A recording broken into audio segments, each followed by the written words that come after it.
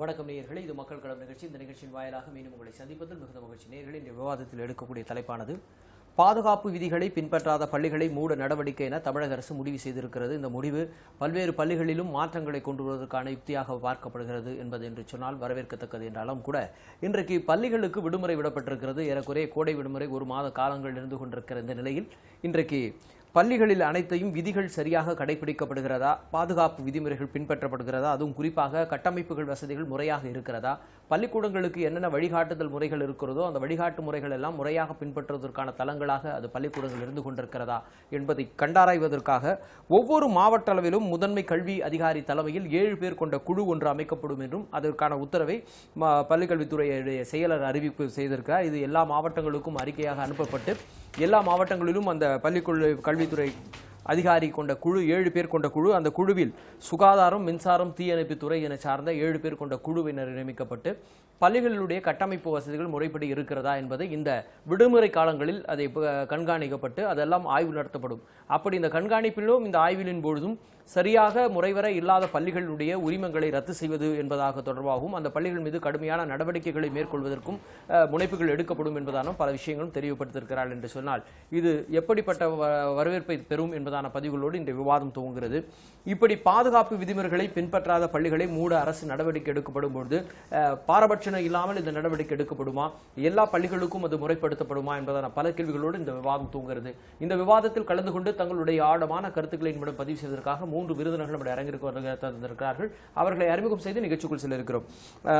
திரு ஜெயகாந்தன் ஊடகவியலாளர் நம்முடைய அரங்கிற்கு வந்திருக்கார். வணக்கம் திரு ஜெயகாந்தன். அதே போல தன்னுடைய கருத்துக்களை பதிவு செய்வதற்காக இந்திய கம்யூனிஸ்ட் கட்சியின் முக்கிய பொறுப்பாளர்களில் ஒருவரான திரு சம்பத் அவர்கள் மத்தியில் வந்திருக்கார். ஐயா வணக்கம். அதே போல தன்னுடைய கருத்துக்களை நம்முடைய பதிவு செய்வதற்காக சமூக ஆர்வலர் தோழர் அமைப்பை சார்ந்த திரு ராதாகிருஷ்ணன் மத்தியில் வந்திருக்கார். வணக்கம் திரு ராதாகிருஷ்ணன். நேரலை நிகழ்ச்சிக்குள் செல்ல இருக்கிறோம். இன்றைக்கு பாதுகாப்பு விதிகளை பின்பற்றாத பள்ளிகளை மூட அரசு நடவடிக்கை எடுக்கப்படுவதற்காக ஒரு குழு அமைக்கப்பட்டிருக்கிறது. அந்த குழுவில் ஏறக்குறைய நான் துவக்கத்தில் சொன்னதை போல மாவட்ட முதன்மை கல்வி அதிகாரி தலைமையில் 7 பேர் கொண்ட குழு. இந்த குழுவில் சுகாதாரம், மின்சாரம், தீயணைப்புத்துறை சார்ந்த வல்லுநர்களும் அந்த குழுவில் இடம்பெற்றிருப்பார்கள் என்பதான செய்தி. ஒவ்வொரு மாவட்டத்திற்கும் எல்லா பள்ளிகளிலும் சென்றடைந்து இந்த குழுவில் அந்த பள்ளிகள் அத்தனை அடிப்படை வசதிகள் முறைப்படுத்தப்பட்டிருக்கிறதா, பாதுகாப்பு வசதிகள் முறைப்படுத்தப்பட்டிருக்கிறதா என்பதை நிறைய கண்டாராய்ந்து அதை பற்றி ஆய்வுகள் தரப்படுகிறது.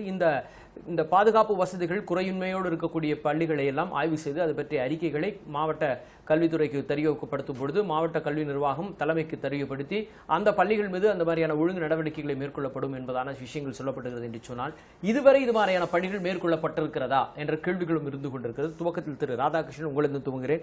இன்றைக்கு இருக்கக்கூடிய சூழ்நிலை இந்த பாதுகாப்பு விதிமுறைகளை பின்பற்ற பள்ளிகளுக்கு இது மாதிரியான சில உத்தரவுகள் பிறப்பித்திருப்பதை நீங்கள் எப்படி பார்க்கிறீர்கள்? ஒருவேளை இது வரவேற்கணும். ஏன்னா இது 2004 ஜூலை 16 வந்து ஒரு 194 மாணவர்கள் கும்பகோணத்தில் எரிந்து போனாங்க. ரொம்ப மனவருத்தம் தகுந்த நிகழ்வு. இது வந்து இந்திய அளவில் பெரிய அளவில் பேசப்பட்டுச்சு.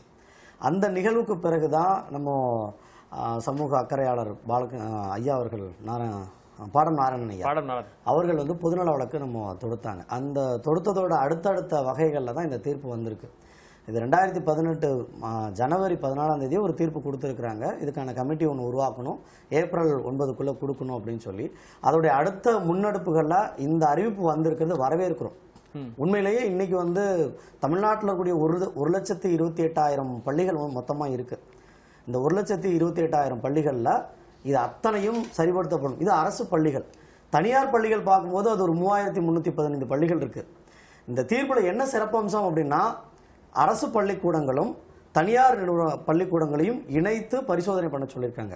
இதில் நாம் என்ன கேட்டிருக்கோம் அப்படின்னா, ஏன்னா ஐயா வந்து எங்களுடைய ஆலோசகரும் கூட, அவர் என்ன சொல்லியிருக்காங்க அப்படின்னா இன்னொரு படி மேலே போய் வனச்சரகத்துக்கு கீழே இருக்கக்கூடிய அந்த மலைவாழ் மக்களுக்கான பள்ளிக்கூடம் உட்பட, அதே போல ஆதி திராவிட நல பள்ளிக்கூடங்கள் உட்பட அனைத்து பள்ளிகளையும், தமிழ்நாட்டு எல்லையில் இருக்கக்கூடிய அனைத்து விதமான பள்ளிகளையும், கிண்டர் கார்டனில் துவங்கி எல்கேஜி பால்வாடியில் ஆரம்பித்து அப் டு 12th வரைக்குமான அனைத்து பள்ளிக்கூடங்களையும் இந்த மே விடுப்புக்குள்ள ஆராய்ச்சி செஞ்சு அந்த குழு அதுக்கு தகுந்த நடவடிக்கை எடுக்கணும்னு இருக்காங்க. இதில் என்ன ஸ்பெஷலாக கோட் பண்ணியிருக்காங்க அப்படின்னா, இப்போது 2009, 2011 இந்த பள்ளி கல்விக்காக அந்த கட்டடங்களுக்காக விதிமுறைகள் அறிவிச்சிருந்தாங்க. அந்த ஆர்டின்னு சொல்லக்கூடிய ரைட் டு எஜுகேஷன் ஆக்ட் இதெல்லாமே முறைப்படுத்தி பண்ணணும்னு சொல்லியிருக்காங்க. இது உண்மையிலேயே வரவேற்கலாம். ஏன்னா இந்த 2009, 2011 வந்த குறிப்புகளின் அடிப்படையில் தான் அனைவருக்குமான கல்வி வந்து முன்னெடுக்கப்பட்டுச்சு. ஸோ இதையும் வந்து இந்த இடத்துல உறுதிப்படுத்த சொல்லியிருக்காங்க. அதனால இதையும் வரவேற்கிறோம். அந்த வகையில் இப்போ தேசிய பேரிடர் மேலாண்மை அவங்க வந்து ஒரு நேரேஷன் கொடுத்துருக்குறாங்க. 2016 ஒரு நேரேஷன் கொடுத்துருந்தாங்க. இந்தந்த விதிகள்லாம் வந்து பள்ளிக்கூடங்களில் இருக்கணும். அதாவது எப்படி ஃபயர் வந்தால் எப்படி வெளில போக முடியும், அந்த மக்கள் சொல்லக்கூடிய பசங்க வந்து எப்படி போயிட்டு வர்றதுக்கான இடம் எப்படி வசதிகள் இருக்கணும், கிரவுண்ட் எப்படி இருக்கணும், ஒவ்வொரு அரங்கம் எப்படி இருக்கணும், ஒரு வகுப்பறை எப்படி இருக்கணும், இது எல்லாமே வடிவமைச்சிருக்காங்க. நெருப்பு ஏற்படுது, இல்லை இடிபாடுகள் ஏற்படுது, வெள்ளம் வருது, இல்லை இது போன்ற ஏதாவது பேரிடர் நடக்குது அப்படின்னா எப்படி அங்கேருந்து பசங்களை ரெஸ்கியூ பண்ண முடியும், இதற்கான தேசிய கட்டம் அந்த குறியின் அடிப்படையிலும் இது இருக்கான்னு பரிசோதிக்க சொல்லியிருக்காங்க. அதையும் வரவேற்கும். உண்மையிலே இது வரவேற்க வேண்டிய. சரி, இன்றைக்கு இருக்கக்கூடிய சூழ்நிலை இப்படி பள்ளியினுடைய விடுமுறை காலங்களிலே பள்ளிக்கூடங்களிலே பிள்ளைகள் இல்லாத நேரத்தில் இது மாதிரியான கட்டமைப்பு வசதிகளை முறைப்படுத்தி அதை ஒழுங்குநெறிப்படுத்துவது என்பதான ஒரு அரசு முனைப்பெடுக்கிறது. நிறைய தமிழகத்தினுடைய கல்வித்துறையில் பல்வேறு விதமான மாற்றங்களை கொண்டு வந்திருக்கிறார்கள். அந்த அடிப்படையில் இன்றைக்கும் கூட இப்படி பாதுகாப்பு விதிகளை பின்பற்றுவதற்காக ஒரு குழு அமைக்கப்பட்டு அந்த குழு கண்காணிக்கப்பட்டு அதனுடைய ஆய்வு அறிக்கைகளையும் வைத்து அடுத்த கட்ட நகர்வுகளாம் செய்ய இருக்கிறார்கள் என்பது வரவேற்கத்தக்கது என்று சொன்னாலும் கூட இது மாதிரியான குழுக்கள் ஏற்கனவே பல்வேறு தளங்களில் இருந்ததே, அதெல்லாம் என்ன செய்தது என்ற கேள்வி இருக்கிறது. ஒரு சம்பவம் நடந்து முடிந்த பிறகு சுதாரித்துக் கொள்கிற நிலைக்கு முன்பாக இப்படி தடுப்பு நடவடிக்கை, முன்னெச்சரிக்கை நடவடிக்கைகளை வருமுன் காப்போம் என்பதை போல பல்வேறு நடவடிக்கைகள் இருப்பதெல்லாம் வரவேற்கத்தக்கது என்ற பதிவோடு சம்பத் சார், இந்த மாதிரியான நடவடிக்கை நீங்கள் எப்படி பார்க்கிறீர்கள், வரவேற்கிறீர்கள்? அதாவது இதில் வந்து இந்த அறிவிப்பு வந்து காலத்தின் தேவை, அனுபவ ரீதியாக நீதிமன்றம் வழங்கி இருக்கக்கூடிய ஆலோசனை. ஏன்னா நீங்கள் கும்பகோணம் ஒரு மிகப்பெரிய இன்சிடென்ட்டு. ஆனால் அதை போல பல்லாயிரக்கணக்கான சம்பவங்கள் ஆண்டுதோறும் தமிழகத்துடைய பல்வேறு பள்ளிகளில் நடந்தது. கட்டடங்கள் இடிந்து விடுவது, மின்கசிவால் ஏற்படக்கூடிய விபத்துக்கள், அதே மாதிரி வந்து கழிப்பறைகள் பார்த்திங்கன்னா ரொம்ப மோசமான கழிப்பறைகள். இன்னும் சொல்கிறோம் நம்ம தூய்மையான இந்தியா என்று சொல்கிறோம். ஆனால் பள்ளிகள் மிக மிக முக்கியமாக கவனம் செலுத்தப்பட வேண்டும். அவற்றை வந்து ஒரு 3ஆம் தர குடிமக்களாகவே மாணவர்களை அரசாங்கமும் அப்படிதான் நடத்துகிறது. ஏகப்பட்ட கட்டணம் வசூலிக்கக்கூடிய தனியார் பள்ளிக்கூடங்களும் அப்படி தான் நடத்துகிறது. நீங்கள் தனியார் பள்ளிக்கூடங்களையே இத்தகைய வசதிகளை வாய்ப்புகளை உருவாக்குவதில் மிகப்பெரிய பின்னடைவு இருக்கிறது. அதற்கு காரணம் அரசு கல்வித்துறை அதிகாரிகள். ஏன்னா எவ்வளோ பெரிய ஜாம்பவானாக இருந்தாலும் தனியார் பள்ளி நிர்வாகம் அவர்களுக்கு எதிராக நடவடிக்கை எடுக்கிற வலிமையான அதிகாரம் படைத்தவர்கள் நம்முடைய கல்வித்துறை அதிகாரிகள். அது டிஇஓ ஆகட்டும், சிஇஓ ஆகட்டும், இவர்கள் அத்தகைய நடவடிக்கையை மேற்கொள்வதே கிடையாது. இன்ஸ்பெக்ஷனே இருக்கிறது இல்லை. ஏஇஓ இருக்காங்க, அதுக்கப்புறம் டிஇஓ, அதுக்கப்புறம் சிஇஓ. இந்த துறை கல்வி இலாகாவில் இந்த துறை முறையாக செயல்பட்டாலுமே ஏராளமான பிரச்சனைகள் தீர்க்க முடியும். அதிலையும் குறிப்பாக தமிழகத்தில் இன்றைக்கு எல்லா ஊடகங்களிலேயும் அதே மாதிரி சமூக ஆர்வலர்களும் நிறைய அம்பலப்படுத்தி இருக்கிறார்கள். எப்படி பள்ளிக்கூடங்கள் நடத்தப்படுகிறது, விளையாட்டு அரங்கங்கள் கிடையாது, நூலகங்கள் கிடையாது, ஒரு கல்வி நிலையம் என்று சொன்னால் என்னெல்லாம் இருக்கணுமோ அதெல்லாம் எதுவுமே கிடையாது. வெறும் கட்டடத்தை வச்சுக்கிட்டு, அதுவும் பாதுகாப்பற்ற கட்டடத்தை வைத்துக்கொண்டு வசூல் பண்ணுகிற ஒரு தொழிற்சாலையாக, அதாவது ஒரு வியாபாரம் செய்யக்கூடிய ஒரு தொழிலாக இதை மாற்றிவிட்டார்கள். முன்பு சாராயம் விற்றவர்கள் பலரும் இப்பொழுது கல்வியை விற்க வந்து விட்டார்கள். அதனால் வரக்கூடிய ஆபத்தும் கூட இது. இதே தனியார் கல்வி நிறுவனங்கள் ஆதி காலங்களில் சொல்லுவார்கள், தர்மகத்தா முறைகளில் கல்விக்கூடங்கள் நிறுவப்பட்ட போது, இப்போ கூட சர்பிடி தியாகராயரை பற்றி 2-3 நாளுக்கு முன்னால் அவர் பிறந்த நாள் வந்தது. அவரை பற்றி பேசுகிற பொழுது அவருடைய தன்னுடைய சொத்து முழுவதையுமே ஏழைகளுக்காக கல்வியை வழங்க வேண்டும் என்று நிறைய கல்விக்கூடங்களை கட்டினார் என்று. ஆனால் இப்பொழுது வந்திருக்கக்கூடியவர்கள் எல்லாம் கல்வியை வியாபாரமாக பண்ணுவதனால குழந்தைகளை பற்றி அக்கறை இல்லை, சுகாதாரத்தை பற்றி அக்கறை இல்லை, கட்டட பராமரிப்பு பற்றி அக்கறை இல்லை, இன்னும் நிறைய விவரங்கள் இருக்கிறது. ஆனால் இத்தகைய ஒரு முயற்சி, அதிலும் குறிப்பாக ஹெல்த் பாயிண்ட்ல ஒருத்தர், இபி, அதே மாதிரி ஃபயர், இந்த மாதிரி ஒரு நல்ல முக்கியமாக தேவையான துறை சார்ந்த வல்லுநர்களில் இடம்பெறுவதனால இது நிச்சயமாக ஓரளவுக்கு பலன் தரும். முழுமையாக பலன் தர வேண்டுமானால் ஆட்சி அதிகாரத்தில் இருக்கிறவர்கள் நியாயமாக நடந்து கொள்ள வேண்டும், பாரபட்சம் இல்லாமல் நடவடிக்கை எடுக்க வேண்டும். நிச்சயமாக இன்றைக்கு ஒரு புதிய நடைமுறையை கொண்டு வருவது முக்கியம்தான், வரவேற்கத்தக்கது என்றாலும் கூட அதை நடைமுறைப்படுத்துகிறதில் இருக்கக்கூடிய சிக்கல்களை எப்படி கையாள போயிருக்கிறார்கள். அப்படி ஒரு ஆய்வு நடத்தும் பொழுது அந்த ஆய்விலை பிடிபடுகிற அல்லது ஆய்வின் போது தெரிய வருகிற விவரங்களை அதை எந்த அளவில் தணிக்கை செய்ய இருக்கிறார்கள், அல்லது அப்படி எடுக்கப்பட்ட ஆய்வறிக்கையினுடைய அடுத்த கட்ட நடவடிக்கை மீது எப்படி எடுக்கப் போகிறார்கள் என்பதெல்லாம் பொறுத்து தான் பார்க்க வேண்டும். தனியார் கல்வி நிறுவனங்களை காட்டிலும் அரசு துறை கல்வி நிறுவனங்கள் தான் நிறைய செலவு செய்ய வேண்டியது இருக்கும். அதுக்கு உரிய நிதி ஒதுக்கலும் வைங்க. இந்த கமிட்டி என்னதான் உண்மைகளை கண்டறிந்து இவற்றையெல்லாம் சீரமைக்க வேண்டும் என்றாலும் சட்டில ஏதாவது இருந்தாதான் அகப்பையில் எடுக்க முடியும். சட்டில ஏதாவது போடணும். இந்த ஆட்சியாளர்களை நீதிமன்றம் போட வைக்கணும். சரி, இன்றைக்கு இது மாதிரியான ஒரு புதிய முனைப்புகளை எடுத்திருக்கிறதே வரவேற்கத்தக்கது என்று சொன்னாலும் கூட அதை களப்பணியில் கொண்டு செல்கிற பொழுது எவ்வளவு தூரம் இணக்கம் இருக்கிறது என்பதான பதிவுகள் எல்லாம் இருக்கிறது. தொடர்ந்து பேசியிருக்கிறோம். திரு ஜெயகாந்தன் ஒரு ஊடகவியலாளர், நீங்கள் உங்களுடைய பதிவில் நீங்கள் எப்படி பார்க்கிறீர்கள்? இன்றைக்கு அந்த கும்பகோணம் சம்பவத்தில் ஏராளமான குழந்தைகள் அந்த கூரையினுடைய தீ விபத்தின் காரணமாக இழந்து போன என்ற செய்தி என்று நெஞ்சு உழுக்கிற சம்பவம் மிகப்பெரிய அதிர்வலைகளை தந்தது பள்ளி கல்வித்துறையின் மீது. அப்படிப்பட்ட நிலைகளில் கூட இன்றைக்கு அது மாதிரியான சில கடுமையான சில சட்டங்கள் கொண்டு வந்தார்கள். கடுமையான சில நடவடிக்கைகளை மேற்கொண்டதன் விளைவாக பல பள்ளிக்கூடங்களை இன்றைக்கு கூரைகள் இல்லாத பள்ளிக்கூடங்களை கட்டுக்குள் கொண்டு வந்து விட்டார்கள் என்பது வரவேற்கத்தக்கது. இப்படி பாதுகாப்பு விதிமுறைகளை பயன்படுத்த வேண்டும் என்பதான ஒரு வலியுறுத்தலை சொல்கிற அந்த செய்தியை நீங்க எப்படி பார்க்க முடியுது உங்க பார்வையில்? இந்த தமிழ்நாடு அரசு 7 பேர் கொண்ட ஆய்வு குழுக்கு முதல்ல நம்ம வரவேற்கத்தக்க ஒன்று, பாராட்டக்கூடிய ஒன்று. இதை முறையாக இந்த 7 பேர் கொண்ட குழு முறையாக ஆய்வு செய்து அது குறைகள் இருந்தால் அதிரடியான ஒரு அறிக்கை விட்டால் ஒழிய இந்த பள்ளிக்கூடங்களை சீரமைக்க முடியும், நிச்சயமாக முடியும். சரி, இந்த அந்த ஆய்வறிக்கைகளிலே ஒருவேளை இது பிரபலமான பள்ளிகளுக்கு சம்பந்தமானவர்களுடைய பள்ளிக்கூடங்கள் அல்லது இது இந்த ஒரு முக்கியமான பின்னணி கொண்டவர்களுடைய பள்ளிக்கூடங்கள் என்ற வாரியான நிலைகள்லாம் வரும்போது இந்த வெளிப்படைத்தன்மை இந்த குழுவில் இருக்குமா என்ற ஒரு கேள்வியும் எழுகிறது. அதை எப்படி பார்க்க முடிகிறது? அதை பாரபட்சமின்றி அந்த குழுவினர் தான் முடிவு செய்ய வேண்டும். அதாவது எல்லா பள்ளிகளிலுமே சென்று முதல்ல ஸ்கூல் பஸ்ஸு, சப்போஸ் அந்த ஸ்கூல் பஸ்ஸில் எந்த ப்ராப்ளம் இருந்தால் அது சீரமைக்கவே சொல்லக்கூடாது. எந்த ஸ்கூலோ அதனுடைய ரெகக்னேஷனை கேன்சல் பண்ணணும். ஸோ பஸ்ஸு சரியில்லை, இது ரிப்பேர் பண்ணுங்க, இவ்வளோ டைம் தரேன், இந்த மாதிரிலாம் ஒரு அறிக்கையை விடக்கூடாது. கழிவறை தண்ணி வரணும், தண்ணி வருதா இல்லையா, இல்லை எப்போ எந்தெந்த காலகட்டத்தில் இவங்க போய் பார்க்குறாங்க. இப்போ ஒரு மாதத்துக்கு ஒரு முறை போனால் அந்த ஒரு மாதத்தில் அவங்க கழிவறையை சுத்தம் பண்ணி அதுக்குரிய அவங்க ப்ளீச்சிங் பவுடர்லாம் போட்டு எந்த வித தூய்மைப்படுத்தும் பணிகளில் இருப்பாங்க. ஸோ அந்த ஒரு இதெல்லாம் காலகட்டத்தில் குறிப்பிட்ட காலகட்டத்தில் போயிட்டு கரெக்டான ஒரு முறையில் பார்க்கணும். சரி, இன்றைக்கு பெரும்பாலான பள்ளிகளுக்கு பல்வேறு விதமான விதிமுறைகள், வழிகாட்டுதல் முறைகள் எல்லாம் இருந்து கொண்டிருக்கிறது. ஆனால் பல நேரங்களில் அந்த மாதிரியான விதிமுறைகள் நடைமுறைப்படுத்தப்படுகிறதா, காற்றில் பறக்க விடப்படுகிறதா என்பதான பல கேள்விகளும் இருந்து கொண்டிருக்கிறது. பேசுவோம், தொடர்ந்து பேசுவோம்.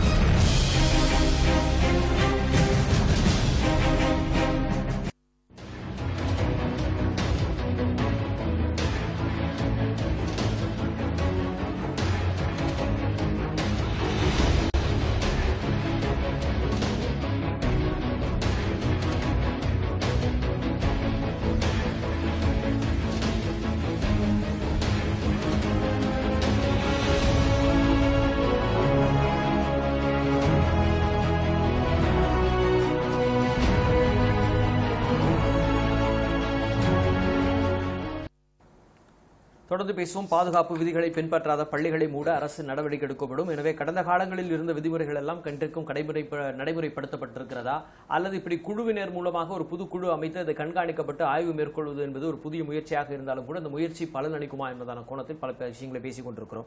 இன்றைக்கு அரசு பள்ளிகளுடைய நிலை என்பதான விஷயங்கள் என்பதும் தனியார் பள்ளிகளுடைய நிலை என்பதும் ரெண்டும் மாறுபட்ட நிலையை நாம் பார்க்க முடியுது. யதார்த்தமான சூழலில் பார்க்கிற பொழுது இன்றைக்கு தனியார் பள்ளிகள் ஏகபோகன கட்டண வசூல் வேட்டை நடத்தி கொண்டிருக்கிறார்கள். ஆனால் கட்டமைப்பு வசதிகள் என்பது முதலில் ஆய்வு நடத்த வேண்டியது இன்றைக்கு அரசு பள்ளிகளா தனியார் பள்ளிகளா என்ற ஒரு தனி விவாதமே நடத்த வேண்டிய சூழல் இருந்து கொண்டிருக்கிறது.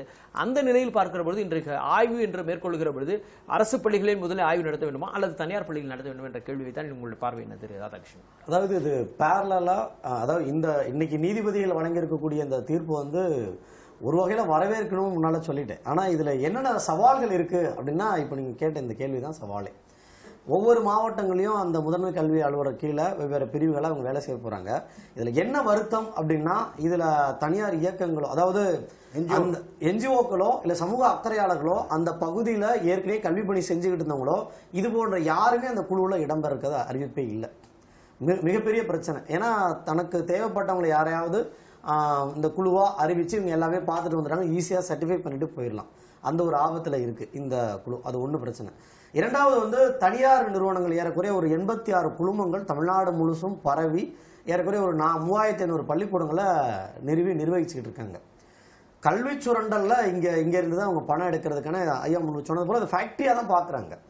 எந்த முதலீடுமே இல்லாம ஒரு 4 சோரை மட்டும் வச்சுட்டு கட்டடமா கட்டிட்டு இதுல இருந்து பணம் எடுக்க முடியும் தெரிஞ்சதுனால இன்னைக்கு எல்லாருமே இந்த தொழிலுக்கு வந்துட்டாங்க. இன்னைக்கு ஒரு பிளாட் ஏதாவது காலி ஆகுதுன்னா உடனே 2வது நாளே எங்க பிரைமரி ஸ்கூல் இருக்கு, கிண்டர் கார்டன் ஸ்கூல் இருக்குன்ற அறிவிப்பு நம்ம பார்த்துக்கிட்டு தான் இருக்கும். ஏதோ பீஸா கடை ஓபன் பண்றது போல, அந்த ஜுவல்லரி ஷாப் ஏதோ ஓபன் பண்றது போல, நகை கடைகளை எங்கேயோ ஓபன் பண்ற மாதிரி டக்கு டக்குன்னு இன்னைக்கு தெருவுக்கு 4 ப்ரீ ஸ்கூல்ஸ் வந்துருச்சு. இன்னைக்கு முறைப்படுத்தப்படாம இருக்கக்கூடிய இந்த சமயத்துல இவங்க எல்லாமே எதிர்காலத்தை இந்தியா உருவாக்குறாங்கன்ற கவனத்தின் அடிப்படையில் இந்த குழு உண்மையா செயல்பட்டுச்சுன்னா தனியாரும் அரசுமே பொதுதான் இவங்களுக்கு. தனியாருக்கு இன்னது பண்ணணும், பிரைவேட்டுக்கு இன்னது பண்ணணும் இல்லை, அதுல தெளிவா கொடுத்துருக்காங்க. இன்னைக்கு வந்திருக்கக்கூடிய ஆணையில என்ன இருக்கு அப்படின்னா 2009-11 அதாவது நீதிபதி சம்பத் ஐயா அவர்கள் வழங்கின அந்த ஆய்வறிக்கையின் அடிப்படையில் சில செக்லிஸ்ட் இவங்களே ரெடி பண்ணிக்கணும். இதெல்லாம் இருக்கா, பள்ளிக்கூடம்னா என்ட்ரன்ஸ் எப்படி இருக்கு, கிரவுண்ட் எப்படி இருக்கு, தீயணைப்பு வசதிகள் எப்படி இருக்கு, கழிவறைகள் எப்படி இருக்கு, மின்சாதன உபகரணங்கள் அந்த லேப் எல்லாம் எப்படி இருக்குன்னு எல்லா செக்லிஸ்டும் ரெடி பண்ணிட்டு ஏறக்குறைய ஒரு 50க்கு மேல பட்டியல் இருக்கு. அந்த பட்டியல்கள் எல்லா பள்ளிக்கூடத்துக்கும் பொருந்தணும். அப்படி இருந்தா மட்டும்தான் இதை அனுமதிக்கணும்ன்றத சொல்லியிருக்காங்க. இங்க மிகப்பெரிய சவால் என்ன அப்படின்னா, 2வது சவால் வந்து இந்த அரசு பள்ளிக்கூடங்களே 1,18,000 பள்ளிக்கூடங்கள் இருக்கு. இந்த 1,28,000 பள்ளிக்கூடங்கள் இருக்கு. இல்ல தனியார் பள்ளிக்கூடங்கள் ஒரு 3,500 பள்ளிக்கூடங்கள் இருக்கு. இது அத்தனையும் இந்த ஒரு மாதத்துக்குள்ள முடியுமான்றது மிகப்பெரிய கேள்விக்குறி. இது மாவட்ட வாரியாக பிரித்து இருப்பதன் வாயிலாக எளிதாக பிரிப்பதற்கான சூழல் இருக்கு. ஒவ்வொரு மாவட்ட அலுவலகத்தில் இருக்கக்கூடிய கல்வி அதிகாரி தலைமையில் 7 பேர் கொண்ட குழுவும் போது ஏறக்குறைய 30 நாட்களுக்குள் ஒரு மாவட்டத்திற்குள்ள இருக்கிற பெரும்பாலான பள்ளிகளை எளிதில் காணுவதற்கான வாய்ப்பு இருக்கும். ஒருவேளை காலக்கெடு கூட பள்ளிக்கூடங்கள் திறந்த பிறகு கூட சில ஆய்வுகள் மேற்கொள்ளப்படலாம் என்ற பதிவு இருந்தாலும் கூட இன்றைக்கு இந்த பெரிய பள்ளிக்கூடங்கள் என்று சொல்லி டாப் 10 பள்ளிகள் என்று சொல்லி தங்களை அடையாளப்படுத்திக் கொள்கிற மிகப்பெரிய கல்லூரிகள் பள்ளிகள் எல்லாம் அந்த பள்ளிகளுக்குள் இந்த குழுவினர் செல்கிற போது அவர்கள் எப்படி வரவேற்பார்கள், எப்படி இந்த ஆய்வெல்லாம் நடத்துவதற்கு முறையா அவங்களோட கோஆர்டினேஷன் இருக்கு என்ற ஒரு கேள்வி இருக்கிறது. இன்றைக்கு அரசு பள்ளிகளிலேயோ ஒரு சாதாரண பள்ளிக்கூடங்களிலோ எளிமையா போய் இந்த குழுவினர் வந்து தங்களுடைய நிலையை சொல்ல முடியும், ஆய்வு நடத்த முடியும். ஆனா தனியார் பள்ளிகளில் உள்ள போகும்போது இவ்வளவு பெரிய வாய்ப்புகள் எல்லாம் பண்ணிட்டு அவங்களுக்கு கொடுக்க வேண்டியதை கொடுத்து கவனிக்க வேண்டியதை கவனிச்சு சிறப்பாக அமைச்சிட்டப்பாக அதுல உண்மை நிலைகள்லாம் தெரியுமா என்ற ஒரு நம்பிக்கை தன்மை இருக்கும். இதெல்லாம் இந்த குழுவினர் ஒரு திறந்த மனதோடு செய்வார்கள் என்ற நம்பிக்கை உண்டா பார்க்க முடியுமா? அதுல நண்பர் குறிப்பிட்டது போல இதுல ஒரு சமூக அக்கறை கல்வியாளர்களுடைய அந்த ஆர்வம் கொண்டவர்களை உள்ளடக்கிய ஒரு குழுவாக இருந்தால் அதில் ஒரு பொருத்த நியாயம் இருக்கும் என்றும் கூட குறிப்பிடலாம். இது எப்படி பார்க்க முடியும் சார்? சம்பத் சார் தோழர் குறிப்பிட்டது போல அந்த செக்லிஸ்ட் அது வந்து கராராக பின்பற்ற வேண்டும். அதில் எனக்கு இன்னொரு யோசனை என்னன்னா, எல்லா பள்ளிகளையும் பெற்றோர் ஆசிரியர் சங்கங்கள் இருக்கு. அரசு அங்கீகரிக்கப்பட்ட ஒரு அமைப்பு அது. அந்த அமைப்பிலிருந்து ஒருவரை ரெப்ரசன்டேட்டிவ் ஒன்று போடணும். இல்லைன்னா அவங்களோட இந்த கமிட்டி கலந்துரையாடி ஆய்வுக்கு முன்பு கலந்து பேசிட்டு அவர்களுடைய ஆலோசனையை பெறுவது அல்லது அவர்களுடைய கருத்தை கேட்பது ஒரு அடிப்படை கடமையாக அந்த குழு எடுத்துக்கொள்ள வேண்டும். ஏன்னா நிறைய விஷயங்கள் பெற்றோர்களிடமிருந்து தெரிய வரும். அதுமாதிரி நீங்கள் சொன்ன மாதிரி இந்த குழு இதன் மீது நாம் உடனடியாக நம்பிக்கை இழக்க வேண்டிய அவசியம் இல்லை. இது கரப்ட் ஆயிடுமா அப்படி எடுத்த உடனே குழந்தை பிறக்கும் போதே இந்த கேள்வி நான் ஏன் இந்த கேள்வி வைக்க வேண்டி இருக்குன்னா, இது இன்றைக்கு கடந்த காலங்களில் நமக்கு நிறைய அனுபவம் இருக்கு. இன்றைக்கும் பள்ளிக்கூடங்கள் பல பள்ளிக்கூடங்கள்ல பிள்ளைகளை சேர்ப்பதற்கு இந்த குழுல நீதிமன்றங்களிலேயே இந்த நீதிபதியிடம் சென்றால் நமக்கு சாதகமான தீர்ப்பு கிடைக்கும் என்று பரவலாக மக்கள் பேசுகிறார்கள், நம்பிக்கை வைத்திருக்கிறார்கள் என்று சொன்னால் நீதித்துறையே இப்படிப்பட்ட ஒரு சந்தேகத்துக்குரிய ஒரு மாறிவிட்ட போது இந்த மாதிரி குழுக்களுடைய கதி என்னன்றது உண்மையாலுமே அது யோசிக்க வேண்டிய விஷயம்தான். ஆனால் எடுத்த உடனே நம்ம அதில் ரொம்பவும் அவநம்பிக்கை கொள்ள வேண்டாம். அந்த குழுவை சார்ந்தவர்களுக்கு இந்த விவாதத்தின் மூலமாக நாம் சொல்லிக்கொள்வது வெளிப்படுத்தணும். ஆமா, மாணவர்களுடைய எதிர்காலமே இந்தியாவுடைய எதிர்காலமே அந்த வகுப்பறைகளில் தான் உருவாகிறது. எனவே இந்த வகுப்பறை அந்த கட்டடங்கள் எப்படி பாதுகாப்பானதாக இருக்க வேண்டும், சுகாதாரமானதாக இருக்க வேண்டும் என்பதையெல்லாம் உறுதிப்படுத்துவதற்கு இந்த குழு நிச்சயமாக தன்னுடைய கடமையை செய்யுமானால் அது ஒரு மிகப்பெரிய வரலாற்று கடமையை நிறைவேற்றுகிற நிம்மதியை அடையலாம். சரி, இப்போ அதே மாதிரி நீங்க சொன்னீங்க தனியார் பள்ளி காசு கொடுத்து இது பண்ண, நீங்க பார்த்தீங்கன்னா ரெசிடென்சியல் பள்ளிக்கூடங்கள்னு வருஷத்துக்கு ஒரு கட்டணம். அதே மாதிரி 1 லட்சம் ரூபாய் வாங்குற தனியார் பள்ளிகளுடைய பட்டியல் வந்து இன்னைக்கு ஏராளமாச்சு. அங்கொன்று இங்கொன்றுமான நிலை மாதிரி சாதன வசதி கொண்ட பள்ளிகள் ஏராளமாக இன்றைக்கு சென்னையில் உருவாகிவிட்டது.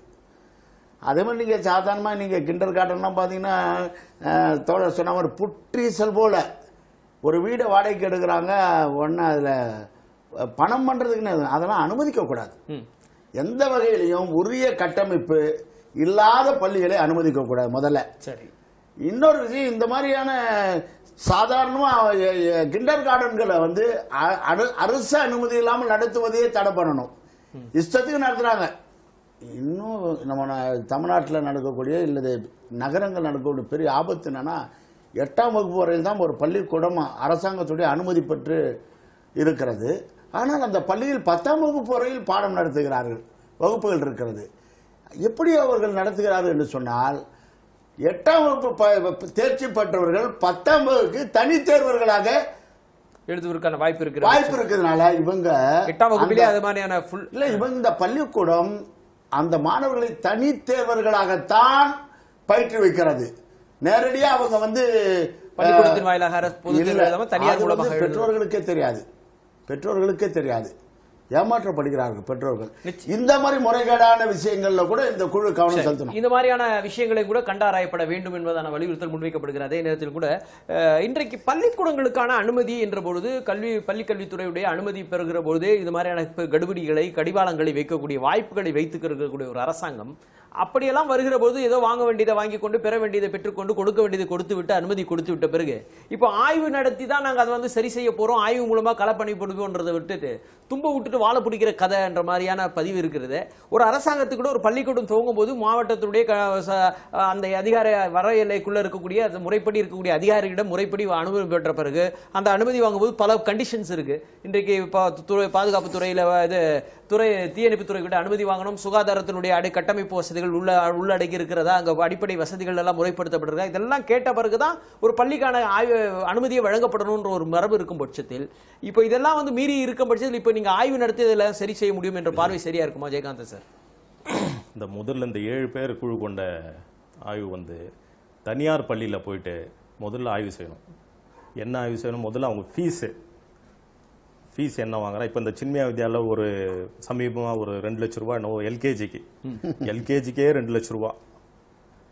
இந்த மாதிரி முதல்ல அவன் என்ன ஃபீஸ் வாங்குறாங்க அதில் முதல்ல கொள்கை போடணும். ஒன்றும் இல்லை, நீங்கள் ஒரு தனியார் பள்ளியில் இந்த ப்ரைவேட் ஸ்கூல்ஸில் அப்ளிகேஷன் வாங்கிட்டு இப்படி வெளியே வாங்க, பிளாக்ல டிக்கெட் கொடுக்குற மாதிரி என்ன எல்கேஜியா 2 லட்ச ரூபா 3 லட்ச ரூபா.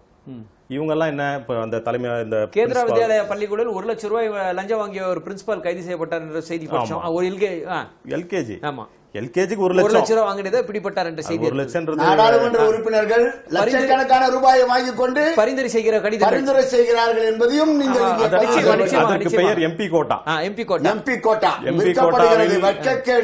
எம்பி கோட்டாவில் எனக்கு 2 சீட் இருக்கிறது. நம்ம எம்பி கோட்டால 2 சீட். அது அந்த எம்பி பேர் கூட அவனுக்கு தெரியாது. அவன் சொல்றது என்னன்னா எம்பி கோட்டால 2 சீட் இருக்கு, 2 லட்சம் கூட 3 லட்சம் கொடுன்ட்டு அந்த பள்ளியில இருக்கிற ஆசிரியரோ இல்ல யாரோ தலைமை ஆசிரியரோ இவங்க ஹெல்ப் பண்ணி பேருக்கு எம்பி கோட்டான்னு காசு வாங்கி அவங்களுக்கு காசை கொடுத்து சீட்டு வாங்குறாங்க. முதல்ல அதை தடை செய்யணும். சோ முதல்ல கட்டண கொள்கையை தடுத்தால் மட்டும்தான் மாதிரியான டீச்சர்ஸ் பிரச்சனை வருமானத்தை உருவாக்குற வழிதானே தவிர வேற ஒண்ணும் கிடையாது எம்பிகளுக்கு. இல்ல அது நோக்கம் வந்து கல்வி சேவை செய்யறாங்களா, என்ன நோக்கத்துக்காக கொடுக்கப்பட்டது என்பது வேற, உருவாக்கப்பட்ட இலக்கு வேற. தங்களுடைய மாவட்டத்தில் கடைக்கோடிகளுடைய அல்லது அந்த பணியாளர்களுடைய அவர்களுடைய உதவி பணியாளர்களாக இருக்கக்கூடியவர்களுக்கு கடைநிலையில் இருப்பவர்களுக்கு அந்த பள்ளிக்கூடங்களை சேர்ந்து கொண்டு எந்த நேரத்தில் கேந்திர வித்யா பள்ளிக்கூடத்தில் பல்வேறு நடைமுறை விஷயங்கள் இருக்கிறது. மாணவர்கள் அல்லது இடமாற்றம் செய்யப்படுகிற போது, பெற்றோர்கள் இடமாற்றம் செய்யப்படுகிற போது அவர்கள் செய்து கொள்வதற்காக பரிந்துரைக்கிறதுக்காக ஊழியர்கள் வெவ்வேறு மாவட்டங்கள் பணி காரணமாக எப்ப வேணாலும் மாநிலங்கள் மாறுகிற போது கூட மாத்தும் போது வேற எந்த பள்ளிக்கூடத்திலையும் இடைநிறுத்தலுக்கு அப்புறம் அட்மிஷன்ஸ் கிடைக்காதுன்றதுக்காக தான் பிரத்யேகமாக தயாரிக்கப்பட்டது இந்த விஷயம். அந்த வாய்ப்புகள் அது மாதிரியா இருந்தது. ஆனால் அந்த வாய்ப்புடைய நோக்கங்கள் திசை மாறி நிற்கிறது, வியாபார தளமாய் நின்று கொண்டிருக்கிறது என்பதை செய்திருக்கிறது. பெரும்பாலான தனியார் பள்ளிகளில் இன்றைக்கு கட்டண கொள்கைகளை அதிகரித்துக் கொண்டிருக்கிறது. இதையெல்லாம் கட்டுக்குள் கொண்டு வரதை கூடுதல் கவனமும் அக்கறையும் இப்போ எடுக்கப்பட வேண்டும் என்பதை காலத்தின் குரலாக நின்று கொண்டிருக்கிறது. ஆனால் இன்றைக்கு பாதுகாப்பு விஷயங்களை பின்பற்றுகிற முறைப்படுத்தப்பட்டிருக்கிறதா என்பதை கண்டறிகிற விஷயங்களிலும் கூடுதல் அக்கறை எடுப்பது வரவேற்கத்தக்கது என்றாலும் கூட புற்றிசல் போல் இருக்கக்கூடிய பெரிய பிரச்சனைகளை விட்டுவிட்டு சின்ன விஷயங்களில் கவனம் செலுத்துவது தேவைதானா என்பதான இருவேறு விதமான கேள்விகள் முன்னிற்கிறது. தொடர்ந்து பேசுவோம்.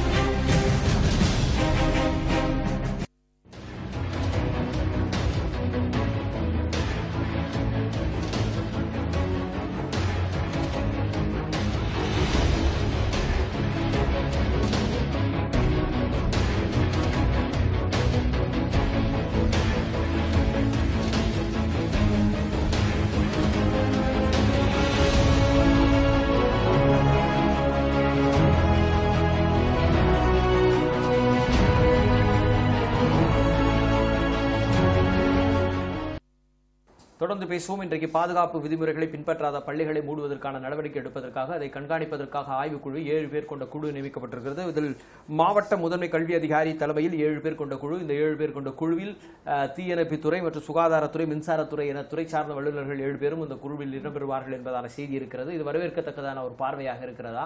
இந்த குழுவினர் மேற்கொள்ளப்படுகிற ஆய்வின் போது பிடிபடுகிற பள்ளிக்கூடங்களுக்கான அனுமதியை முழுமையாக ரத்து செய்யப்படுமா, அல்லது இது அவர்களுக்கு காட்டப்படுகிற விதிமுறைகளுக்கு முரணாக இருக்கக்கூடிய பள்ளிகள் யாராக இருந்தாலும் அவர்கள் மீது கடுமையான நடவடிக்கை எடுக்கப்படுமா, அப்படி நடவடிக்கை எடுப்பதற்கான எந்த உத்தரவு பிறப்பிக்கப்பட்டிருக்கிறதா என்ற கேள்விகள் குறித்து விவாதித்துக் கொண்டிருக்கிறோம். இன்றைக்கு பள்ளிக்கூடங்களில் இது மாதிரியான சில விஷயங்களை நடைமுறைப்படுத்துகிற, அதுவும் இந்த மாதிரி விடுமுறை காலங்களில் ஆய்வு நடத்துகிற என்ற ஒரு புதிய முறை இருக்கிறது. தமிழக கல்வித்துறையில் பல்வேறு விதமான மாற்றங்களை சமீப காலமாக கொண்டிருக்கிறார்கள்.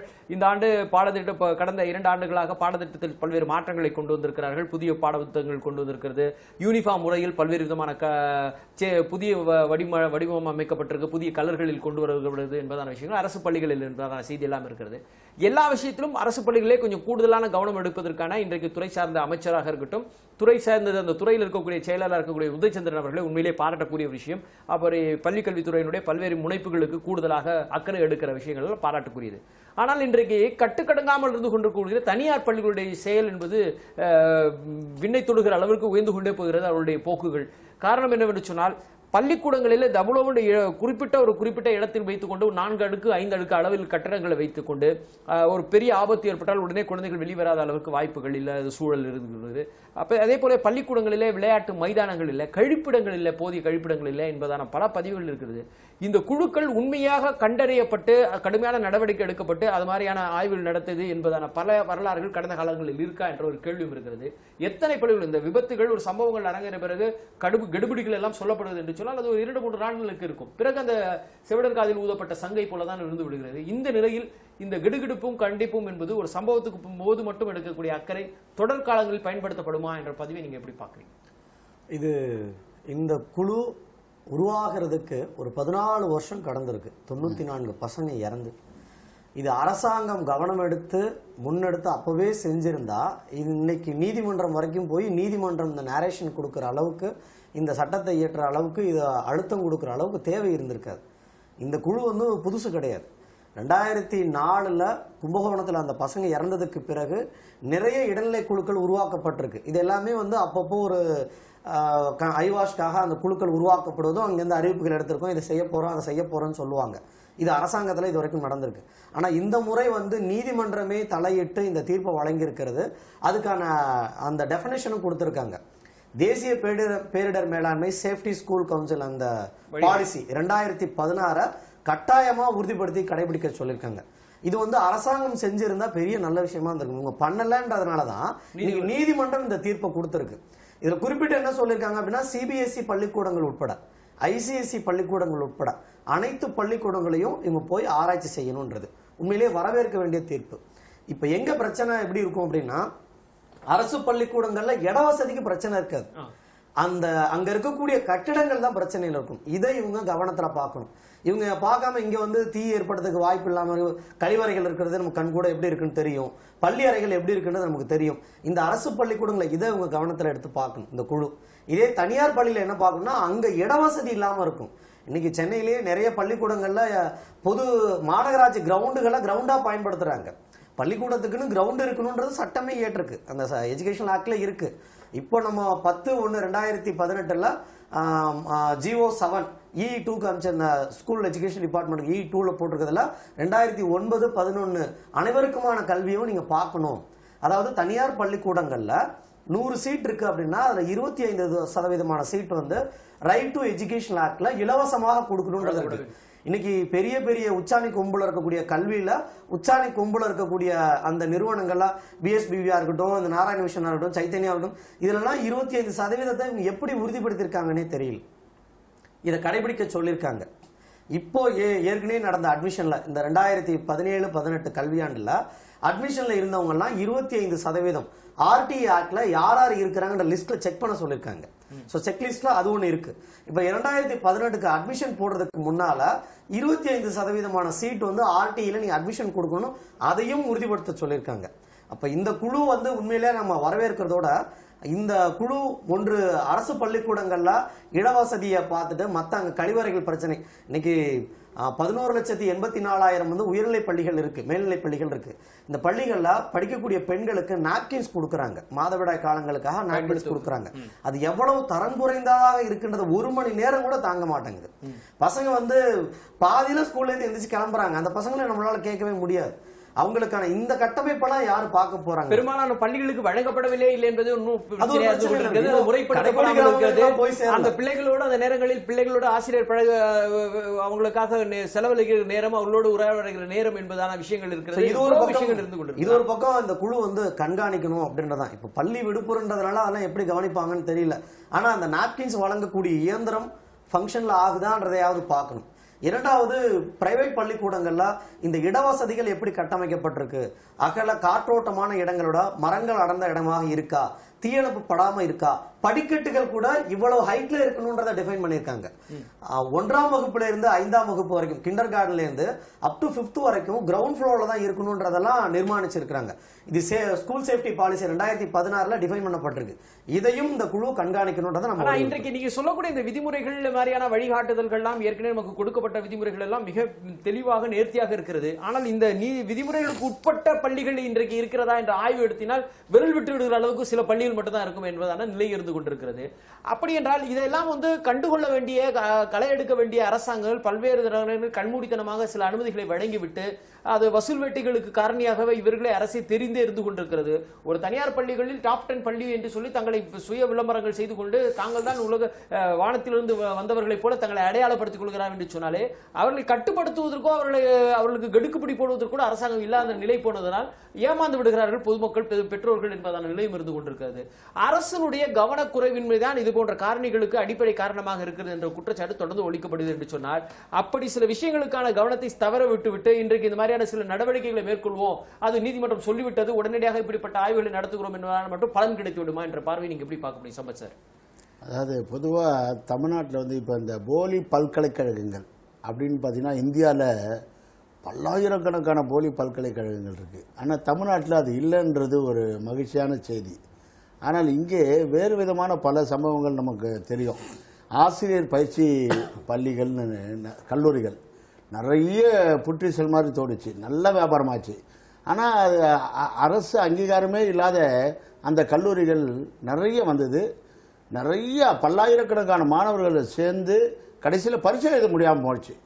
அதுக்கப்புறம் பணம் வசூலி பண்ணவெல்லாம் பணத்தை திருப்பி தராமல் நிறைய மோசடி பண்ண சம்பவங்கள் நிறைய நடந்திருக்கு. அதே மாதிரி இந்த ஒரு உங்களுக்கு நமக்கு இப்போதைக்கு மெட்ரிகுலேஷன் ஸ்கூல் அது என்ன பண்ணுறாங்க, அவங்க மெட்ரிகுலேஷன் ஸ்கூலில் நம்ம அரசாங்கம் ஒரு கமிட்டியை நியமித்து நீதிபதி தலைமையில் கட்டணங்கள் நிர்ணயிக்கப்பட்டது. ஆனால் அந்த கட்டணம் வசூலிப்பது என்கிற அந்த விதிமுறையை பின்பற்றுகிறார்களான்னா நிறைய பள்ளிக்கூடங்கள் அதை பின்பற்றவில்லை. சம்பந்தப்பட்ட பள்ளிக்கூடங்கள்லேருந்து பெற்றோர்களே ரோடுக்கு வந்து போராடக்கூடிய சூழ்நிலை இருக்குது. அரசாங்கம் வேடிக்கை தான் பார்க்குது. அப்படிப்பட்ட முறைகேடுகளில் ஈடுபடுகிற அல்லது அந்த விதிமுறையை மீறுகிற அந்த பள்ளிக்கூடங்கள் மூடப்படுமா என்று விவாதம் நடத்தப்பட்டது, வலியுறுத்தப்பட்டது.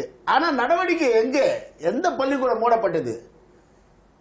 இது ஒரு கல்வின்றதுனால இது ஒரு சென்சிட்டிவ் இஷ்யூவாக இருப்பதனால இதை தனியார் கல்வி நிறுவனங்கள் தங்களுக்கு சாதகமாக பயன்படுத்திக் கொள்கிறார்கள்.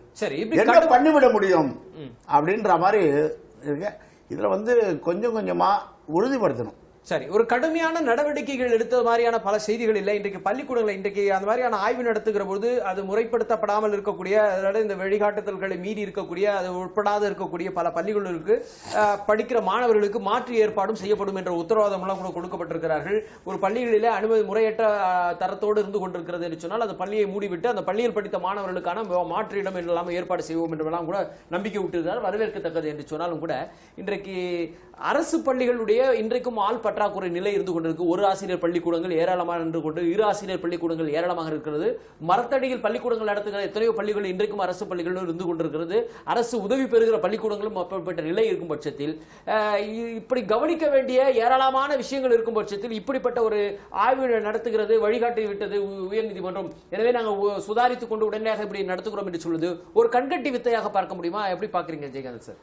ஆக்சுவலி இந்த ஆசிரியர்களும் சரி மாணவர்களும் சரி ப்ரைவேட் ஸ்கூல்ஸை விட கவர்மெண்ட் ஸ்கூலுடைய ஆசிரியருடைய தரமும் சரி மாணவருடைய தரமும் சரி மிக சிறந்ததாக தான் இப்போ இருக்குது. இந்த குழு என்னன்னா இப்போ இந்த கவர்மெண்ட் ஸ்கூல்ஸில் இந்த ஆய்வு செய்யும்போது சிறு சிறு திருத்தங்கள் மட்டும் செஞ்சால் போதும். கழிவுறையோ இல்லை தண்ணீர் இந்த கிரவுண்ட்ஸ் அந்த சுத்தம் படுத்துறது அந்த வேலைகள் இருந்தாவே இது. அதே மாதிரி இந்த கவர்மெண்ட் ஸ்கூல்ஸ் இல்லை எல்லா ஸ்கூல்ஸுமே இந்த ஸ்டூடெண்ட்ஸ்க்கு சில கிளாஸஸ் மீன்ஸ் புகையிலை குடிப்பழக்கம் இதனால வந்து பசங்க ஏன்னா இந்த இப்போ இருக்கிற சுச்சுவேஷன்ல பசங்க அதுதான் மெயினா கேட்கறாங்க. பிரைவேட் ஸ்கூலா இருக்கட்டும் சரி கவர்மெண்ட் ஸ்கூலா இருக்கட்டும் சரி தெரியாம இந்த சின்ன வயசுல பீர் குடிக்கிறது தவறான அது குடி என்ன எஃபெக்ட் ஆகும் அது குடிச்சா என்னென்ன விபரீதம் வரும்ன்றத வீடியோ மூலமா ஒரு கிளாஸ் எடுத்தா மிகவும் ரொம்ப நல்லா இருக்கும் இந்த குழுல. இல்ல இப்போ இன்னைக்கு நவீன ஸ்மார்ட் கிளாஸ் எல்லாம் வந்துருச்சு. அந்த ஸ்மார்ட் கிளாஸ் பார்த்து வேற மாதிரி இவங்க ஸ்மார்ட் ஆயிடுறான்ற நிலையும் நம்ம பார்க்க முடியாது. இன்றைக்கு பள்ளிக்கூடங்களில அரசு பள்ளிகள்ல குறிப்பாக சென்னை மாநகராட்சி பள்ளிகள் எல்லாம் கூட டேப் மூலமாக தெரிந்து கொள்வதற்கு கணினி மூலமாக மடிக்கணினி மூலமாக நிறைய விஷயங்களை தெரிந்து கொள்வதற்கு அரசு எல்லா வசதியும் செய்து கொள்கிறது. இருந்தாலும் அதை வந்து யாரும் பாக்குறது கிடையாது. இல்ல இப்போ இன்னைக்கு அரசு நவீனப்படுத்துவதற்கு யுக்தியை கையாளுகிறது. ஆனா நடைமுறைப்படுத்துவதில் சுணக்கம் இருக்கிறதையும் பார்க்க முடியல. ஒரு சைடு கணினி கொடுத்தது கழிவறையை மூடி வச்சிருது. கணினியை கொடுத்து விட்டு கழிவறை இல்லாம போய் அப்புறம் என்ன நவீனத்தை பண்ணி என்ன செய்ய முடியும்? இப்படியான நிலையும் இன்னைக்கு அரசு பள்ளியில் இருக்குது. நீங்க பார்க்க முடியுதா? உங்க பார்வை என்ன? ஸோ அதுதான் சொல்றேன். ஸோ அந்த மாணவர்களுக்கு தகுந்த ஒரு அறிவுரைகள் வந்து கிளாஸ் எடுத்து அவங்க புரியும் வரை ஒரு டெய்லி ஒரு கிளாஸ் எடுக்கலாம். அதுல ஒன்றும் பெரிய விஷயங்கள் கிடையாது. அவங்க நாளைக்கு ஏற்ற மாதிரி எடுத்து உரைக்கிறதோ அந்த மாதிரி நெறிச்சார்ந்த அறிவிச்சார்ந்த விஷயங்களுக்கான விஷயங்கள் இருக்கும். ஒரு மனப்பாடம் பண்ணுகிற மக்கள் பண்ணுகிற பாடத்திட்ட திட்டங்கள் இருந்து மாறுபடுவதற்கான முனைப்புகளையும் கொண்டு வர வேண்டும். அப்பதான் ஒரு மாணவ சமுதாயத்திற்கு ஒரு நல்ல அடித்தளம் இட பதிவு இருக்கு வருவதற்குள்ள. இன்றைக்கு பள்ளிக்கூடங்கள்ல இந்த மாதிரியான உரிமை பெரும்பாலான பள்ளிகள் அரசு பலம் சார்ந்தவர்கள் அரசுடைய பின்னணி சார்ந்தவர்கள் தான் இன்றைக்கு பெரும்பாலும் தனியார் பள்ளிகளை நிர்ணயித்துக் கொண்டிருக்கும் பொழுது நிர்வாகித்துக் கொண்டிருக்கும் பொழுது இவர்களிடத்தில் இந்த குழுவெல்லாம் வந்து ஒரு மாயாஜால கண்வெட்டி குழுவாக தான் இருக்கப்படுமா அல்லது உண்மையிலே அந்த குழுவினுடைய வீரியத்தை வெளிப்படுத்துவதற்கான வாய்ப்புகள் இருக்குமான்ற கேள்விதான் மீண்டும் வைக்க வேண்டியது இருக்கு. சில இடங்கள்ல உண்மையிலேயே பலன் தரும். ஒண்ணுமே இல்லாம போனதுக்கு 14 வருஷம் கழிச்சு முதல் முறையாக இந்த பள்ளிக்கூடங்களை ஆய்வுக்கு உட்படுத்திருக்கோம் இல்லையா?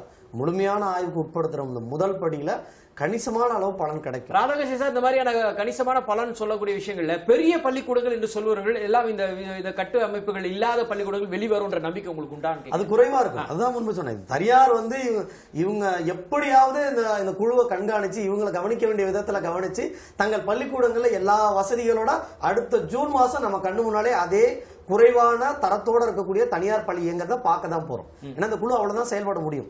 உண்மையிலேயே இந்த குழுவுக்கான பணிப்படு அதிகம். ஒரு மாதத்திற்குள்ள இத்தனை விஷயங்களை கண்காணிக்க முடியுமா அப்படின்னா தெரியாது. ஏற்கனவே ஒரு 20 நாள் விடுப்புள்ள நிறைய பள்ளிக்கூடங்கள்ல குப்பை கூலமாக தான் இருக்கும். அதனால இவங்க என்ன பண்ணுவாங்க, நேராக ஹெச்எம் கிளீன் பண்ணி வச்சிருப்பாங்க, உள்ளார போவாங்க, இதெல்லாம் இருக்கா செக் பண்ணியாச்சு, ஹெச்எம் கூப்பிட்டு 4 கேள்வி கேட்பாங்க. இந்த ஆசிரியர்கார அந்த ஆசிரியர்கார இந்த கிளாஸ் இருக்கணும் எல்லாமே இருக்குங்க, உங்களுக்கு நாங்கள் ப்ரொஃபைல் கொடுத்துருவோம்னு சொல்லி ப்ரொஃபைலை கொடுப்பாங்க. அதோட முடிஞ்சிடும். ஆனால் நாம இது என்ன கேட்குறோம்னா இதை வெளிப்படுத்த சொல்றோம். அடுத்த ஜூன் மாதம் பள்ளி திறப்பதற்கு முன்பாக இந்த பள்ளிக்கூடங்கள்ல ஆய்வு செஞ்சோம், இன்றைய தினத்துல ஆய்வு செஞ்சோம், இந்த வசதிகள் இங்க இருக்கு, இந்த வசதிகள் இல்லைன்னு சொல்லிட்டு பொதுமக்கள் ஃபாரம்ல வெளியிட சொல்றோம்.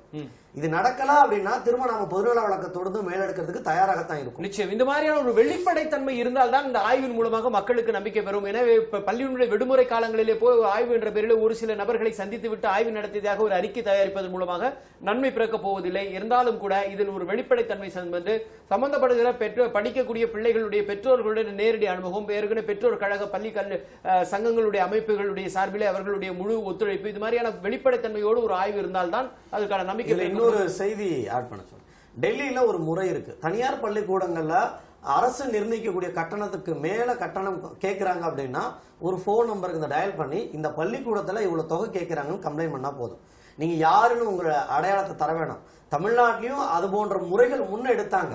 ஆனா நம்ம யாரு, என்ன ஸ்கூலு, என்ன என் பையன் எங்க படிக்கிறான், எந்த ஸ்டாண்டர்ட்ல படிக்கிறான்ற விவரங்கள் கிடைச்சாதான் அவங்க ஆக்ஷன் எடுப்பாங்கன்ற ஒரு நிலையில தான் இன்னைய வரைக்குமே இல்ல. இன்றைக்கு நீங்க சொன்னதை போல இன்றைக்கு தமிழகத்தில் இந்த மாதிரியான ஒரு குறிப்பிட்ட எண்ணுக்கு போன் செய்து தொலைத்தொடர்பு மூலமாக நம்மளுடைய தகவலை சொல்லலாம் சொல்லி பல அமைப்புகளுக்கு இருக்கு, ஒரு அவசர தேவைகளுக்கு இருக்கு, பள்ளிக்கூடங்களுக்கு இல்லைன்றீங்க. ஆனா இருக்கக்கூடிய பல அமைப்புகளுக்கு 108 என்ற எண்ணுக்கு போன் பண்ணாங்க, பில்ல கட்டுன்னு போன்ல வருது. அந்த மாதிரி நிலை இன்றைக்கு காமெடி விமர்சனங்கள் சொல்ற அளவுக்கு இன்றைக்கு பல செயல்கள் எல்லாம் செயலிழந்து கிடக்கிறது.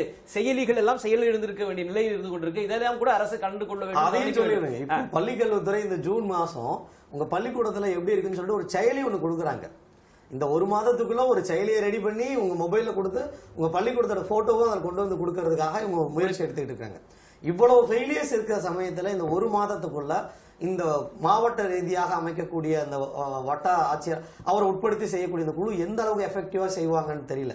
ஆனா ஒன்றை நாம சொல்லணும், இது மாணவர்கள், அடுத்த தலைமுறையான மாணவர்கள் தான் உங்களை நம்பிதான் அந்த பள்ளிக்கூட கட்டடத்துக்குள்ள போறாங்க. அங்க அறிவு மட்டும் இல்ல, உயிரை பாதுகாக்கிறது நம்மளோட வேலைன்றதான் இந்த குழு மனசுல வச்சுட்டு போய் ஆய்வு செய்யும்.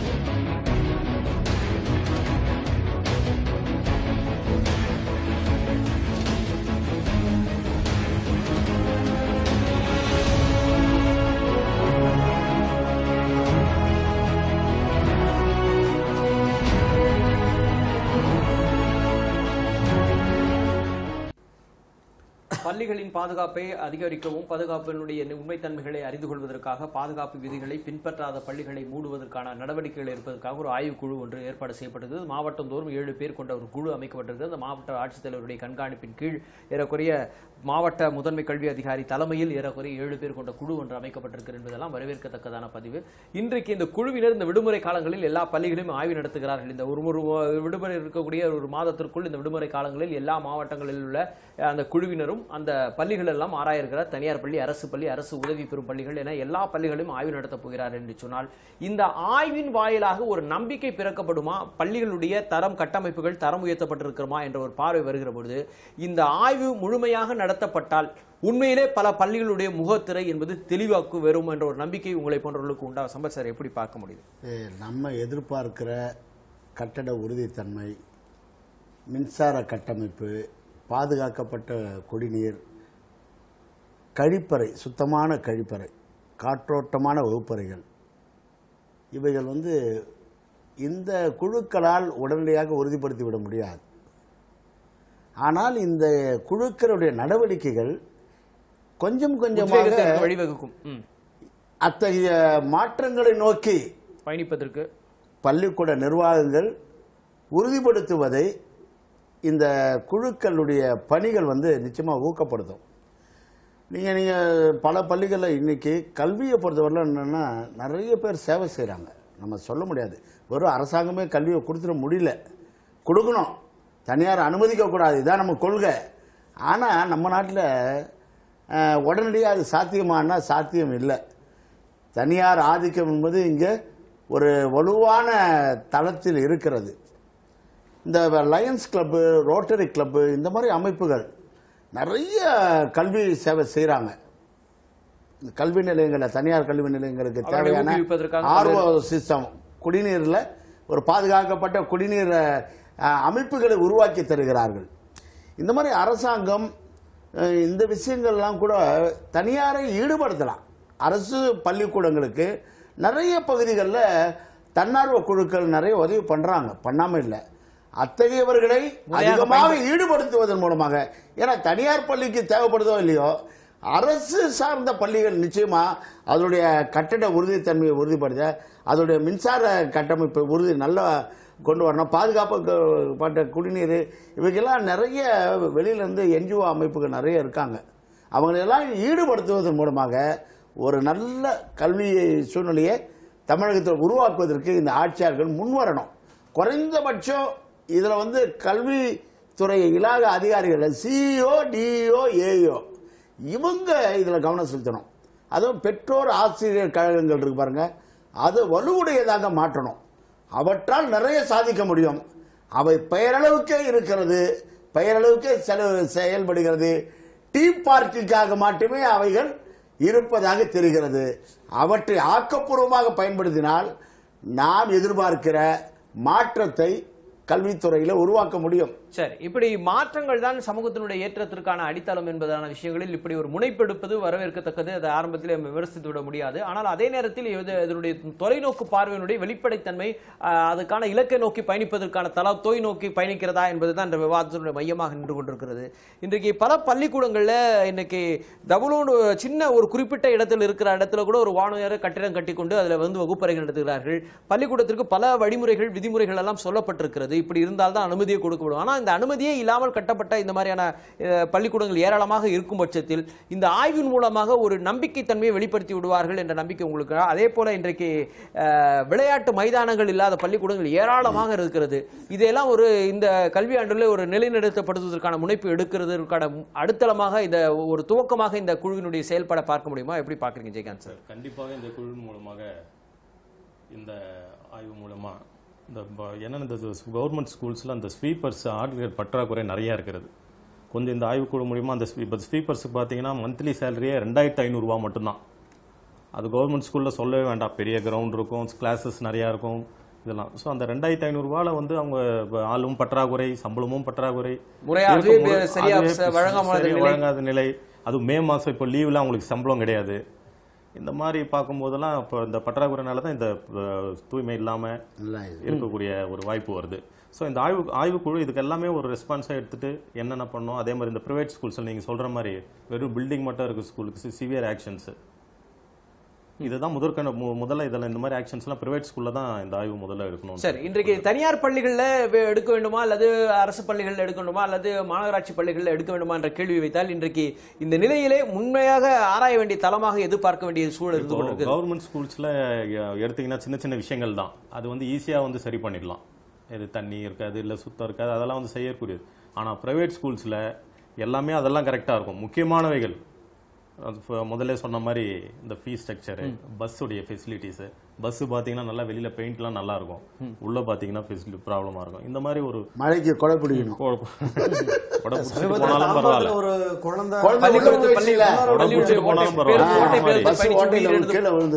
இந்த மாதிரி ஒரு விஷயங்கள் எல்லாத்தையுமே நம்ம அந்த ஆய்வுக்குழு வந்து ஆராய்க்க வேண்டும். இல்ல, இந்த ஆய்வு நடத்துகிற இதே நேரத்தில் பல்வேறு விதமான எல்லா துறை சார்ந்த விஷயங்களும் ஒரே நேரத்தில் பயன்படுத்திக் கொள்ளலாம். இப்போ இந்த மற்ற நாடுகளில், வளர்ந்த நாடுகள் எல்லாம் இந்த மாதிரியான ஆய்வுகள் நடத்தும் போது எல்லா சம்பந்தப்பட்ட அலுவலர்களும் ஒரே நேரத்தில் இறங்கி ஒட்டுமொத்தமாக களப்பணி பெறுவார். இப்போ இந்த ஆய்வு நடத்துவது வந்து சுகாதார ரீதியாகவும் மின்சார விஷயங்கள், கட்டமைப்பு, இந்த மாதிரி விஷயங்களுக்கு ஆய்வு நடத்துறோம் அப்படின்னு சொல்ற அதே நேரத்தில் கட்டமைப்பை மட்டுமல்லாமல் இந்த பள்ளிகளுக்கான தரம் விஷயங்கள், பள்ளிக்கூடத்தில் இருக்கக்கூடிய வாகனங்கள் பயன்படுத்தும் போது மோட்டார் வாகனத்தில் அந்த துறை சார்ந்தவரை இந்த குழுவில் இணைத்திருக்கலாம். அவங்க பயன்படுத்துகிற வாகனங்கள் முறையா இருக்கிறதா, இந்த மாதிரி விஷயங்கள்லாம் செய்யலாம். இப்படி எல்லா விஷயங்களும் அந்த மாதிரி மாற்றம் கொண்டு வரணும். அதை விட உண்மைத்தன்மை என்னன்னா, இன்னைக்கு இருக்கக்கூடிய சூழ்நிலை இந்த ஆய்வு யார் இடத்துல ஒப்படைப்பார்கள், அதனுடைய ஒப்படைக்கப்பட்ட ஆய்வு மக்களுக்கு வெளிப்படைத்தன்மையாக கிடைக்குமா என்பது நம்ம நிகழ்ச்சியோட நிறைவு பகுதியில் வந்து இருக்கிறோம். இது விஷயத்து ராதாகிருஷ்ணன் சார், இப்போ இன்றைக்கு இருக்கக்கூடிய சூழல்ல இந்த 7 பேர் கொண்ட குழுவினர் ஆய்வு நடத்துகிற ஆய்வை சம்பந்தப்பட்ட அதிகாரியிடம் கொடுக்கிற பொழுது அது அரசு பள்ளிகளில் இவ்வளவு பெரிய அவலம் இருக்கிறது, ஒரு மாநகராட்சி பள்ளியிலே இவ்வளவு பெரிய அவலம் இருக்கிறது, அல்லது ஒரு மிகப்பெரிய தனியார் பள்ளியுடைய பிரபலமான பள்ளி என்று சொல்லப்பட்ட பள்ளிக்கூடத்தில் இந்த ஆய்விலே இதெல்லாம் வெட்ட வெளிச்சமாக தெரிந்தது என்பதான ஆய்வறிக்கையை தருகிற பொழுது, அப்படி அந்த ஆய்வறிக்கை மீது அடுத்த கட்ட நடவடிக்கை ஒரு திறந்த புத்தகமாக ஒரு வெளிப்படைத்தன்மையோடு எடுப்பார்கள் என்ற நம்பிக்கை உண்டா? இவங்க ஏற்கனவே இந்த ஆய்வுகள் எல்லாமே அரசாங்கமே செய்திருக்கணும். இதில் செய்யாத பட்சத்தினால தான் இப்போ நீதிமன்றம் வாயிலாக இந்த அழுத்தம் கொடுக்கப்பட்டிருக்கு. நிச்சயமாக இந்த ஆய்வறிக்கையின் அடிப்படையில் இந்த தகவல்கள் கிடைக்கிற பட்சத்தில் தரம் குறைந்த பள்ளிகளை இழுத்து மூடுவதற்கான முயற்சிகளையும் மேற்கொள்வதற்கு நம்ம தயாராக தான் இருக்கிறோம். இந்த ஆய்வறிக்கை, இந்த குழுக்கு இன்னொரு ஆலோசனை என்ன அப்படின்னா, அரசு பள்ளிகளில் உணவு கூடங்களை போய் பரிசோதனை பண்ணணும். இன்னைக்கு உணவு கூடங்கள் தரம் குறைந்த உணவை தயார்படுத்தி அங்களுடைய மாணவர்களுக்கு ஏன்னா இதை நம்பித்தான் நிறைய பள்ளிக்கூடங்களை நீங்க சொல்வது போல வாந்தி பேதிக்கான பல சம்பவங்கள் பார்த்திருக்கிறோம். சுகாதாரமற்ற முறையில் சமைத்த பள்ளிக்கூடங்களை உண்ட பிள்ளைகளுடைய நிலை. இன்னொரு பக்கம் வந்து மாணவர்கள் எண்ணிக்கை ஒரு மாதிரி இருக்கும், உணவோட எண்ணிக்கை வேற மாதிரி இருக்கும், அங்க குறைவா இருக்கும். சில இடங்கள் குறைவா இருக்கிறது காரணம் அவங்க ஏற்கனவே அந்த எடுத்துட்டு போயிடுறது, அவங்க தனிப்பட்ட ரீதியில் கொண்டு போகிற காரணமாக மாணவர்கள் குறைவா சமைச்சு போட்டுறாங்க. போட்டுட்டு இவ்வளவுதான் இன்னைக்கு முடிஞ்சிச்சு கிளம்புங்கன்னு சொல்றாங்க. முட்டைகள் களவாடப்படுகிறது, அங்களுடைய எண்ணெய்கள் உட்பட களவாடப்படுகிறது, அரிசி அங்கிருந்து களவாடப்படுகிறது. ஸோ இது எல்லாமே இந்த குழு பார்க்கணும் அப்படின்றத சொல்றோம். இறுதியாக இந்த குழு வந்து அடுத்த ஜூனுக்குள்ள, அதாவது வர இருக்கக்கூடிய ஜூன் மாதத்துக்குள்ள பொது தளங்கள்ல இதை வெளியிடணும். எந்த பள்ளிக்கூடம் என்ன நிலவரத்தில் எடுத்தீங்களோ அந்த உண்மையான தகவல்களை கொடுங்க. ஆனா இதுல உண்மையான தகவல்கள் தனியார் பள்ளிக்கூடம் ரீதியா வர்றதுக்கு குறைவு. காரணம் என்ன அப்படின்னா, இந்த பள்ளிக்கூடத்தை அங்கீகரித்ததே ஒரு அரசு அலுவலர் தான். அவர் அங்கீகரிக்கிறதுக்கு முன்பாகவே இதை பரிசோதனை பண்ணி தான் அறிவிச்சிருக்கிறார். அப்ப பரிசோதனை பண்ணும் போதே இந்த சேஃப்டி பாலிசியில இந்த கட்டடம் எடுத்துக்கலன்றதை அவர் ரிஜெக்ட் பண்ணிருக்கலாம். அப்ப அந்த இடத்துலயே வந்து கரப்ஷனை ஸ்டார்ட் பண்ணிட்டாங்க. இதற்கு பிறகாவது இன்னொரு குழந்தை இறந்துதான் இந்த ஆய்வறிக்கையின் மேல அழுத்தம் கொடுக்கறதுக்கு முன்பாக இந்த அடுத்த ஆண்டுல ஒரு குழந்தைக்கும் இந்த விபத்து நடக்கல, இந்த கல்வியாண்டு முழுசும் எந்த குழந்தைக்கும் விபத்தோ வாந்தி பேதியோ எந்த விதமான பிரச்சனையும் ஈடுபடல நடக்கல அப்படின்றத இந்த குழு மனசுல வச்சுட்டு செயல்பட்டுச்சுன்னா வர்ற ஜூன் இது பொதுவெளியில வெளியிடணும். இரண்டாவதாக தனியார் பள்ளிக்கூடங்கள்ல சரியான தகவல்கள் கிடைக்கிற சமயத்துல முழுமையாக உங்க மேல திருத்தங்கள் கொண்டு வரதுக்கான அரசாங்கம் முன்னெடுக்கணுன்றதை கேட்டுக்கும். சரி, இதுல எந்த விதமான தலையீடோ குறுக்கீடுகள் இருக்குமா? அந்த குழுவினர்கள் சமர்ப்பிக்கின்ற அறிக்கை மீது சரியான நடவடிக்கை எடுப்பதிலும் அதுல ஏதாவது உள் குறுக்கீடுகள், அரசியல் அதிகார பலம் போன்ற விஷயங்களுடைய குறுக்கீடுகள் தலையீடுகள் இருக்குமான்ற பார்வை எப்படி பார்க்க முடியும் சம்பத் சார்? இப்போ தற்சமயம் தனியார் பள்ளிக்கூடங்கள்லாம் சானிட்டரி சர்டிஃபிகேட் வந்து ப்ரொடியூஸ் பண்ணணும் கல்வித்துறைக்கு. அப்போ இதை அவங்க எப்படி வாங்குறாங்கன்னு பார்த்தீங்கன்னா, சம்பந்தப்பட்ட சுகாதாரத்துறை அதிகாரிகளுக்கு ஒரு சீட்டு 2 சீட்டு கொடுத்து தான் அந்த சர்டிஃபிகேட் வாங்குறாங்க. அந்த சானிட்டரி இன்ஸ்பெக்டர் சுகாதாரத்துறை அதிகாரி நேர்மையாக நாணயமாக அந்த பள்ளியை சோதனையிட்டு உண்மை நிலையை அவர் வந்து சர்டிஃபிகேட் தராரான்னா நிச்சயமா அது கேள்விக்குறி தான் நீங்க சொன்ன மாதிரி. ஏன்னா இந்த குழு அந்த நபர் எப்படி செயல்படாரோ இந்த குழு அப்படி செயல்படுவதற்கான வாய்ப்பும் இருக்கிறது. நம்ம இந்த வாதத்தின் மூலமாக அத்தகைய ஒரு பொறுப்புமிக்க அதிகாரிகளை நாம் கேட்டுக்கொள்வதெல்லாம் எதிர்கால சந்ததி அவற்றின் மீது நீங்கள் அதிகமாக அக்கறை செலுத்த வேண்டும். அதில் குறிப்பாக இந்த மாதிரியான ஏற்கனவே இருக்கக்கூடிய கோளாறுகள்லாம் நிவர்த்தி பண்ணணும். நிவர்த்தி பண்ணதில் கவனம் செலுத்தணும். இன்னொரு விஷயம், மக்கள் மத்தியிலே விழிப்புணர்வு உருவாகணும். நீங்கள் சொன்னாங்க இந்த மாதிரி தகுதியில்லாத பள்ளிகள் இழுத்து மூடுறதில்லை, மக்களே அந்த பள்ளிகளை புறக்கணிக்கக்கூடிய சூழ்நிலையை உருவாகணும். நீங்க என்ஜினியரிங் கல்லூரிகள் பலது பார்த்தீங்கன்னா வருஷத்துக்கு பல கல்லூரிகள் மூடப்படுகிறது. அதனுடைய தரம் பாதுகாக்கப்படாதனால, நிர்வாகம் அதில் அக்கறை காட்டாதனால, பணம் பண்ணுவதற்கான கருவியா மட்டுமே அதை பார்த்ததுனால பல கல்லூரிகளை மாணவர்கள் புறக்கணிச்சிருக்கிறாங்க. அதே மாதிரிதான் இந்த மாதிரியான பள்ளிக்கூடங்கள், தனியார் பள்ளிக்கூடங்கள், அது தகுதியற்றவை என்று கருதுகிற பெற்றோர்கள் கண்டிப்பாக அத்தகைய பள்ளிகளை புறக்கணிக்க வேண்டும். அது ஒரு அவர்களுக்கு பாடம் கற்பிப்பதற்கு அது ஒரு மிகப்பெரிய உதவிகரமான செயலாக இருக்கும். அத்தகைய விழிப்புணர்வையும் நாம் பெற்றோர்களிடத்தில் ஏற்படுத்த வேண்டும். இந்த நிலையில இன்றைக்கு அந்த குழுவினுடைய நம்பகத்தன்மையை ஒரு அறிக்கை சமர்ப்பிக்கிற போது அந்த அறிக்கையினுடைய வாயிலாக அரசு அடுத்த கட்ட மாதிரியான நடவடிக்கை எடுக்க, அது அந்த அறிக்கை என்பது ஒரு வெளிப்படைத்தன்மையோடு கொடுத்து ஒரு நிச்சயமாக ஒரு சில மாற்றங்களுக்கான ஒரு அடித்தளமாக இந்த புதிய நடைமுறை, இந்த பாதுகாப்பு விதிமுறைகளை பின்பற்றுவதற்காக போடப்படுகிற அந்த குழு என்பது ஒரு நம்பிக்கையின் வெளிப்பாடாக இருக்குமா, எப்படி பார்க்க முடியும்? ஒரு சுருக்கமான நிகழ்ச்சி நிறைவு வந்து ஒரு முக்கியமான ஒரு விஷயம், இந்த குழு வந்து இந்த ஆராய்ச்சி அது இல்லாமல் இந்த ஸ்கூல்ஸுடைய ஹையர் அஃபீஷியல்ஸ், ஏயுஓ, இஓஸ் இவங்கெல்லாம் இருக்காங்க. ஒரு பள்ளியுடைய தலைமை ஆசிரியரோ அந்த பள்ளியுடைய இந்த மாதிரி ஒரு சுத்தம் இல்லை அது இல்லைன்ட்டு ஒரு ஏஇஓஸ் கிட்ட சொன்னால் எல்லாருமே ஈக்குவலாக பார்க்கறது கிடையாது. ஒரு மதம் கிறிஸ்துவர் என்றால் இது வந்து உண்மையான ஒரு சம்பவம் நடந்தது. ஒரு கிறிஸ்துவர் என்றால் கிறிஸ்துவ தலைமை ஆசிரியரோ அவங்க சொன்னால் மட்டுமே அது கேட்குறாங்க. இதே வேறு மதத்தை சேர்ந்து சொன்னால் அதுக்குரிய ஆக்ஷன் எடுக்கிறதில்ல. இது பொதுவாக மாணவர்களை பற்றி சிந்திக்க வேண்டும். குழந்தைங்களுடைய அந்த பள்ளி மாணவர்களை பற்றி சாதி மத வேறுபாடுகள் மற்றும் பாகுபாடுகளற்ற ஒரு நிலை இருக்க வேண்டும். அது மிகவும் அவசியம். இப்போ இருக்கிற காலங்கள் இப்போ வந்து இந்த ஏஇஓஸ் ஹையர் அஃபீஷியல்ஸ்லாம் அந்த மனப்பான்மை இப்போ நிறைய இருக்கு, அது கொண்டு தவிர்க்க வேண்டும். அதிகாரிகளாக இருக்கணும், அதிகார பலத்தில் இருந்து கொண்டு இந்த மாதிரியான ஜாதி மத வேறுபாடுகளை கிள வேண்டும். பள்ளிக்கூடங்கள் என்பதே சமத்துவத்தினுடைய வெளிப்பாடு தான் என்ற நிலை இருக்கிறது. என்னதான் பள்ளிக்கூடங்களில் ஏழை சுப்பனாக அவருடைய மகனாக இருந்தாலும் பெரிய வசதி படைத்தவருடைய மகனாக இருந்தாலும் எல்லோரும் ஒரே சமமாக இருக்க வேண்டும் என்பதற்காக தான் சீருடை என்பதான நிலை கொண்டு வந்தப்பட்டது என்பதெல்லாம் மறுப்பதற்கில்லை. ஆனால் அப்படிப்பட்ட நிலையோடு தான் இன்றைக்கு பள்ளிக்கூடங்கள் செயலாற்றப்படுகிறதா, அதில் நம்பிக்கை இருக்கிறதா என்ற கேள்விகள் வேலாயிரம் பல்வேறு கேள்விகள் நின்று கொண்டிருக்கிறது. எப்படி இருந்தாலும் இந்த பாதுகாப்பு விதிமுறைகளை பின்பற்றாத பள்ளிகளை உடனடியாக மூடுவதற்கான முனைப்பு எடுப்பதற்கான அரசு ஒரு குழு எடுத்து அதற்கான நடவடிக்கை எடுத்திருப்பது துவக்கத்தில் வரவேற்கத்தக்கது. அதனுடைய நம்பகத்தன்மையும் அதனுடைய வெளிப்படைத்தன்மையும் அதனுடைய செயலாற்றுகிற அடுத்த கட்ட நகர்வில் தான் இருக்கிறது. நல்லது நடக்கட்டும், நன்மைகள் பிறக்கட்டும் என்று சொல்லி இந்த விவாதத்தில் பங்கேற்ற விருந்தினருக்கு மீண்டும் ஒரு முறை சொல்லி மீண்டும் நாளை வேறொரு தலைப்பில் சந்திப்போம். நன்றி, வணக்கம்.